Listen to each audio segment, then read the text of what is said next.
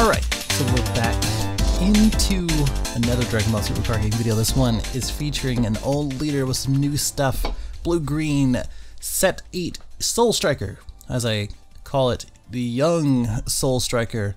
The only reason is because it's referencing young Badman as he plays the Kaioken deck, and of course it's a young soul. But I still have Hachiak, yes Hachiak, Super Baby, and a couple others coming up in these next few days, so definitely subscribe. We're so close to 4K, it's just getting ridiculous at this point. And of course join the Discord, still got the untapped tourneys going on, and comment what you think. Let's get into the deck already. This one features a lot of blue Saiyans, as you can see on your screen right here. A lot of them have some sort of synergy with each other and some reasoning with it as well. There's a couple of different things you can kind of do with these cards, and as well as you can probably put in blue-green stuff with it, or more blue-green stuff with it, but these are pretty purposeful in itself. This is also sort of reminiscent of the top 16, I think or finals, one of those for the Euros, the Soul Striker deck that people were talking about a couple weeks back, and it's sort of inspired by that as well. If we go left to right,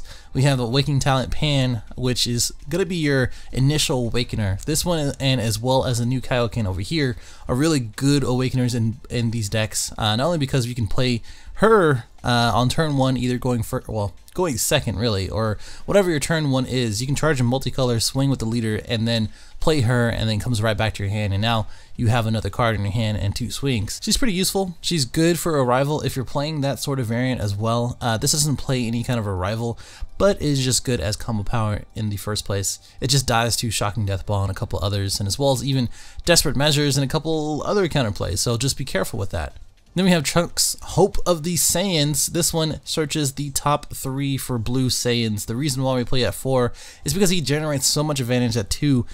You charge a multicolor, and then you charge another multicolor, and that's it. You start playing these bad boys, and this one searches pretty much everything that we see here from the Unyielding Spirit Trunks, which is a good one of, just because you can just go ahead and extend your plays if you tap out for something else, and then open one more energy on the awakened side, or a third energy on the unawakened side, so that way you can kind of continue and keep playing what you need to play. The other thing is that both Gogeta and as well as the new secret, which I mentioned that he wasn't originally searchable, but now I found a way to search him. He is a blue Saiyan, and not only that the Son Gohan and Piccolo, because it has like 30 tags on it, is also searchable, because this one is a Namekian Saiyan and Earthling, I want to say. Plus he is a Son Gohan and Piccolo, so he has a lot of tags. If you haven't picked up these guys, I would, because he's a really good companion with the other card that we're going to be taking a look at. But really, since he is searchable, he is always going to be a target for the Trunks, and as well as just a good target in general, because he has a Revive and as well as Barrier, which he negs a card out of their hand pretty much every single turn that he's there. Then we have the new Son Goku over here, the 15K blue-green. This one says it has a Revival, or Revive, whatever you want to call it, and then basically you can't play this with any other skills other than just playing it as a hard cast. His activate battle is he gets 15k, and as well as triple strike for blue and green, and it's perfect in this deck because now when you do go ahead and play him, you can go ahead and swing with leader first, and then if they decide to pop it, you can go ahead and revival, and then you can swing with him afterwards, activate battle for the blue and green, because on awakened side you have those 2 energy. And then you give him that triple strike and 30k. Oh, I'm sorry, that's only 10k, so he's a 25k. Still, this with the other combo, and as well as super combos, you can get up pretty well and pretty quickly. I think this is a good alternative finisher if you don't see your Gogeta, or if you just play the long game with the sneak attack, and as well as the Piccolo and Gohan. And just overall, just a good card to have. And then we have 2 of the Kaioken Goku, the new one. It's a 3-drop in which you play, and then you choose 1 or 2 life, which usually you choose 2, because by the time you play 2 pans, and then on the 3rd turn, you go ahead and play this guy and take 2.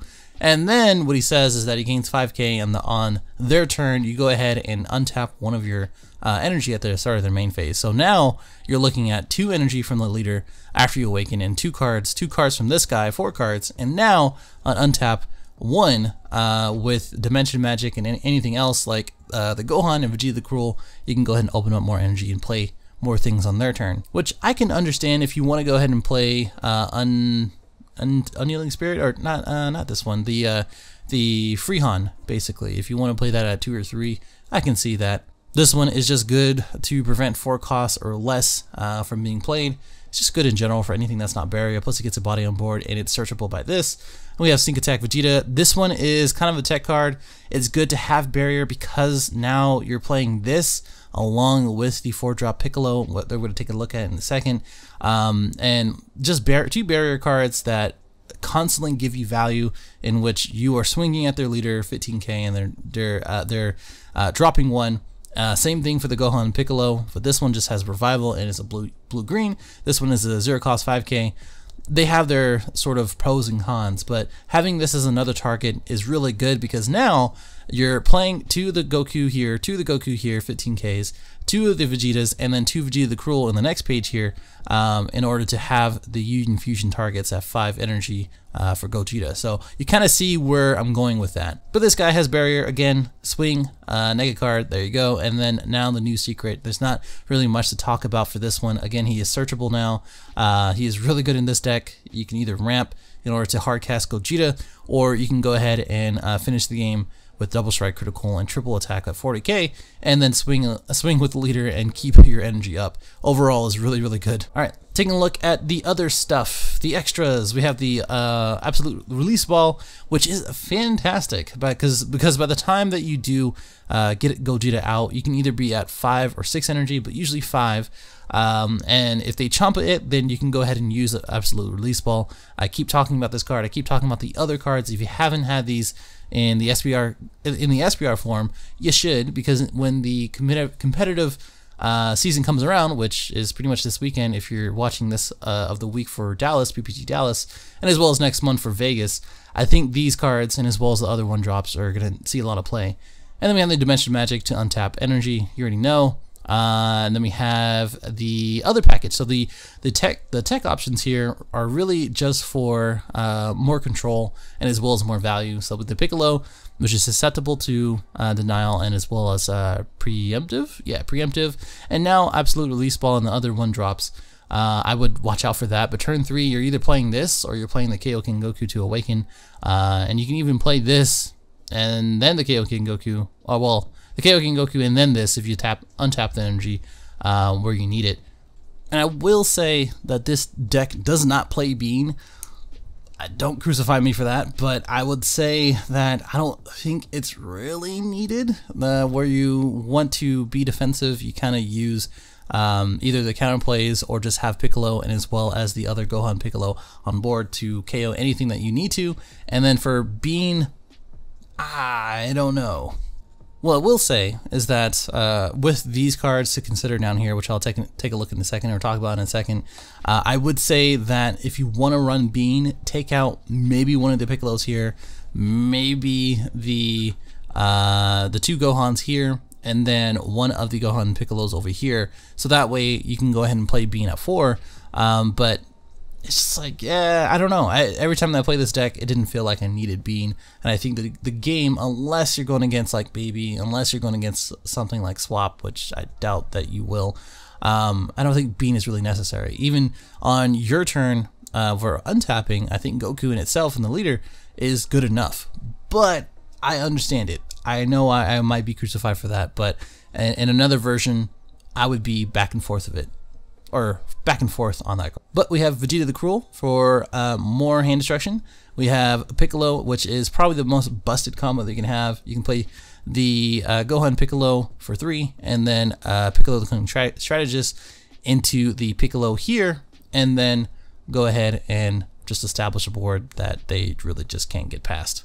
There's a reason why that these are like $14, $15, maybe even $20 now. I hope they go back down to 10 because that's about the price that these should be. But I only play at 3 because this is the main target for Piccolo, other than the 3-drop Gohan and Piccolo. So there you go. Then they have 3 of the Android 17. I think originally I took out Bean for these. So again, another option to kind of take out and play Bean right after. And then my favorite finishers over here, already talking about Gogeta, but the Fu Dark Banisher, just really good because now you're going to be filling up the drop for Gogeta and as well as Fu. And then when you do play Fu at 4, you can go ahead and untap 2 and then just probably be safe. And then again, the cards considered over here. I do like the grade 8 Goku over here, just to tap 2 and draw 2, because now you basically draw 4 on your awaken if you are being attacked enough. And then when you do that, you again tap 2, you flip 2. When you're at 4, now you have 4 cards and swing, and now you got that energy back. And then we have the Ultra Instinct Goku, in which it is searchable by the 2-drop Trunks, and then you can always play it by the Piccolo if you have no other target, because it is Universe 7. But yeah, overall, no, I don't think there's not many cards that you haven't seen. When we're taking a look at the deck itself, again, Bean is really the only thing that's kind of missing from this. I mean, I played it multiple times without Bean, and maybe it's a sideboard card. I honestly, that's the only thing I can really think of that's really missing from this, but overall it's a pretty solid deck. I think Awakening is a little bit more important, because now when you look at the pros, it's a nice mid-range Soul Striker goodness. It does have field and hand control, has multiple attackers that create value from the counter plays, the barrier cards that most of the time people can't interact with, the Goku, in which has revive or can revive, and etc, etc. Then we have the Gogeta 7 Piccolo and the Piccolo Gohan, all very, very good cards. That has a searchable SCR, that was what I was talking about, and then multicolor untapping, in which you can go ahead and untap these multicolor cards that we can charge and not worry about too much. It does lose a little bit to red in Denial, and as well as a couple other cards like Is That All You Got to neg the counter plays, and as well as the Goku. But Denial on the Piccolo and as well as the other Piccolo over here feels pretty bad. You kind of want to play into the Gogeta over here, maybe side in, like I said, Senzu Bean, and as well as other couple cards to combat that. Now Awakening is bad. Like, it feels really, really bad. Since he doesn't draw on his unawakened side, it feels really bad not to awaken. I don't know how else to explain that. Like, you need to awaken as soon as possible. So that's all I can really say about that. The burst is kind of RNG, which is another reason why the Grade 8 Goku might be really good in this, in which if you burst that, it doesn't feel too bad, because now you can actually use that card in the drop. And then of course Borgos and Whis. The new Cunning cards don't really affect, or doesn't actually affect, the Son Goku, and you don't play Bean, and I don't think there's really anything else that, oh, the Unyielding Spirit Trunks, that's really about it. Oh, Unyielding Spirit, well, no. Because I think the Cunning cards, let me take a look at that. Okay, yeah, the Cunning cards say if the turn player untaps energy, they have to warp 5. But this one is untapping energy on their turn, so I would imagine that it doesn't get affected by that. But Borgos and Whis still affects the Son Goku leader, so if you want to build a sideboard, I would definitely build a sideboard for like Crisis Crusher, or pretty much any of the new cards. Like, any of the new cards removes 1 cost pretty easily. I think in this deck currently, the Piccolo combo here, the Vegeta the Cruel, and as well as Undying Spirit Trunks, or Son Gohan, those are all really good options to take care of it. Really looking at the deck now, I think overall I've had a lot of fun with it. Again, I understand, no Bean, just add it. This is not the perfect list, but it is damn good. I promise you, like, this one is pretty fun, and I think a lot of people who love Soul Striker might really like this list as well. Tell me what you think. And yeah, I mean, when we're talking about Mulligan, you're really looking for the Kaioken Goku as well as the Pain over here. Turn 3 or for turn 3, you do want to see the Trunks, so that way you can search pretty much half of your deck, or the Piccolo into a simulated ability, and then the Son Goku, or Son Gohan, and as well as Piccolo, so that way you can go ahead and play it right after. But really, any other target here, I mean, that's pretty much it. Everything else sort of works in your favor. The only thing that really would be annoying is if you didn't awaken, if they prevented that, and as well as if they removed everything from your field. You just kind of, again, you play into Gogeta, you play into Fu right after, and you play defense from there. That's pretty much the list. I don't really want to talk anymore, so let me know what you think about this one. Tomorrow is another deck, another day. Definitely subscribe when you can, join the Discord, and I will see you in the next one.